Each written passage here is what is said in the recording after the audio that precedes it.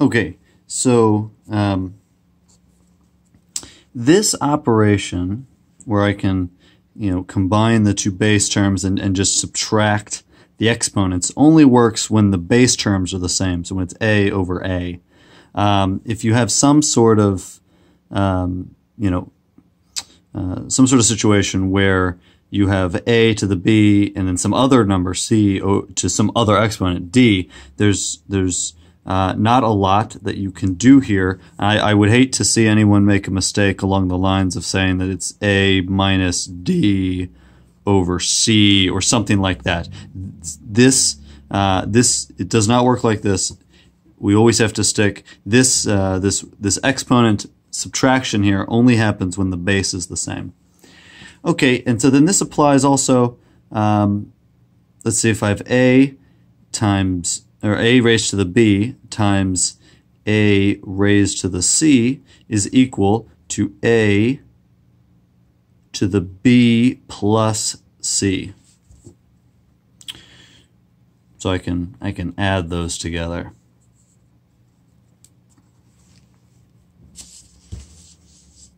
Okay. Now, continuing with exponents, kind of a unique case of exponents, let's look at the square root function. So let's say I have the square root of a. The square root of a is equal to a to the 1/2. A square root is when the exponent is a fraction. Well, specifically 1/2, the fraction 1/2. And so you can use these interchangeably. So likewise, if you have 1 over the square root, that's equal to a to the negative 1/2. Using this can be really helpful when you're taking derivatives, because you look at the square root and it's not immediately obvious what the derivative is. But if you convert it over into writing it this way, it's more clear what the derivative is. We'll see that when we do some in another video in which we'll do derivative examples. So then let's say I had the square root of a times b. Well, this would be the same thing as a times b to the 1/2, which is the same thing as a to the 1/2 times b to the 1/2, using the exponent rules that we were just speaking about. Okay. All right. Let's do some equation simplification.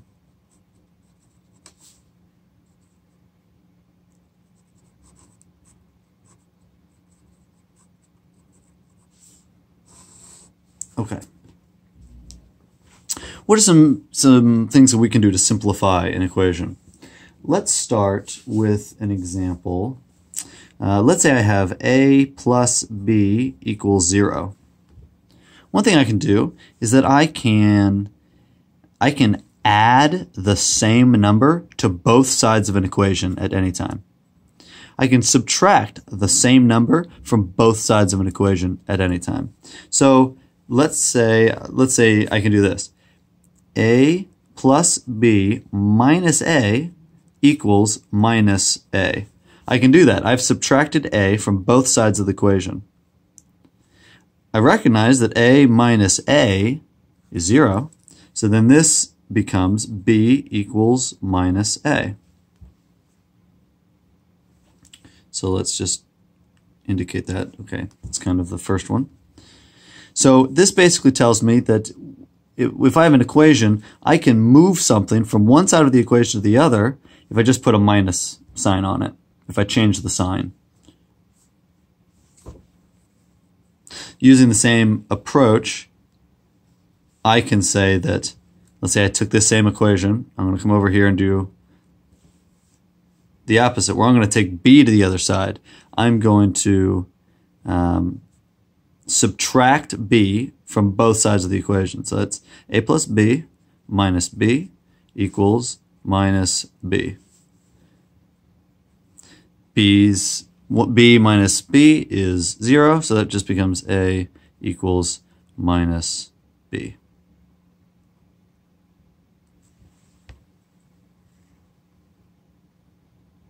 Okay, next one. I can multiply both sides of an equation by the same number. So let's say I have A equals B. If I have A equals B, I can multiply both sides of this equation by the same number and it remains equal. So I'm just going to multiply both sides by C. C times A equals C times B. Likewise, I can divide both sides of the equation by a number, by a single number, and it would remain equal. So let's say if A equals B, I can divide both sides by C. A over C equals B over C. Sometimes this type of operation can be really helpful. So let's look at something like this. Imagine I have A over C equals B. I can multiply both sides of this equation by C. Multiply by C, multiply by C. I notice these C's cancel out, and I have A equals B times C.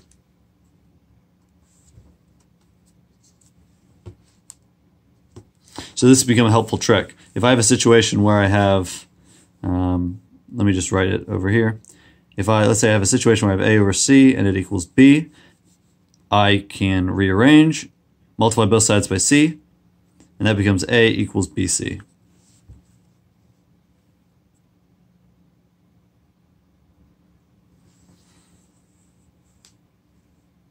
Okay.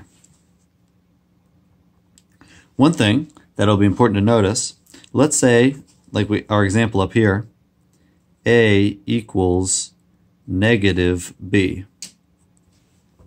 When I see a negative number, I can also think about that. I can think about this negative number as, I can say negative B, I can think about it as negative 1 times B. I can think about that. So then here, I can divide both sides. Let's say let's say multiply both sides of this equation by negative 1.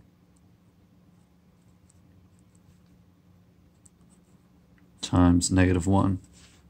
When you multiply two negative numbers, you get a positive number.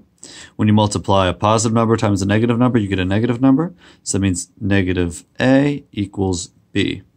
So this kind of proves what we had up here. These two equations tell us the same information.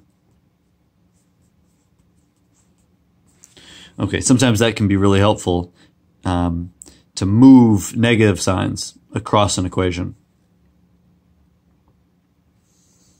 Okay.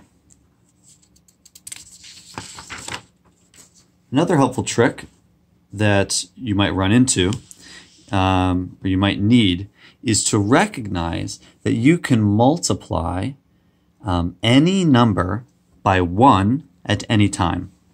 So let's say that I have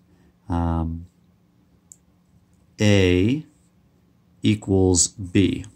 Okay, and now I'm just going to point out to make I'm going to make an observation over here. Any number divided by itself equals 1. So if I have A divided by A, that equals 1. B divided by B equals 1. Any number divided by itself equals 1. So I can multiply any number by 1 at any time that I want. That can be helpful. So I could do this. I could say, I'm going to multiply A times 1. Except instead of writing just the number 1, I'm going to write C over C. So I can have C times A over C equals B. And these are going to be equal. Now, of course, we can cancel the C out. But there can be situations in which I might want to multiply a number by 1, and I might want to call that number 1 something different. Let me give you an example. This came up in the other video. just to make this point clear.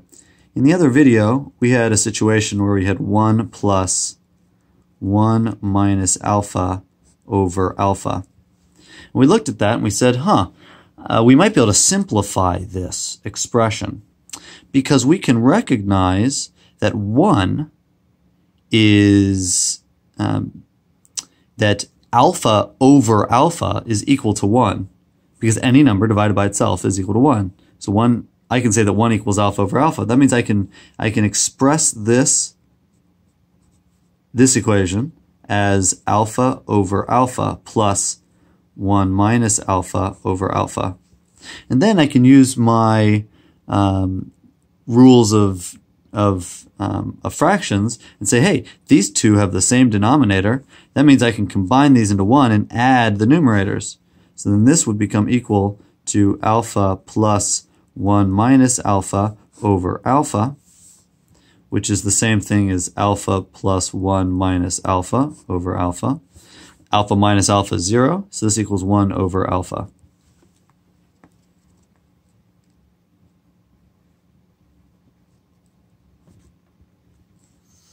Okay, I hope that algebra review will be helpful, and we can revisit algebra in the future if we discover more tricks that we might need. And I also recommend going to the other video in which I solve a utility maximization problem and point out the algebra along the way. So thank you very much, and I hope you're doing well.